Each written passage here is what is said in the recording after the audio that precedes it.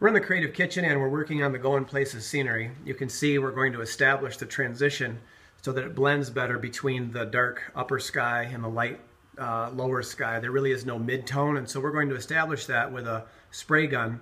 The challenge is that we already have items here in the foreground that have been painted. Right now Chelsea is using faux glaze, and it's a faux finisher's glaze for wood graining and things like that, sponge painting. We're using it as a protective barrier in this case. What she's doing is painting over the area of the image and creating that protective barrier so that when I use the spray gun, it will end up getting painted over, but then after the fact we'll wipe it off. And we'll show you how that works in just a moment.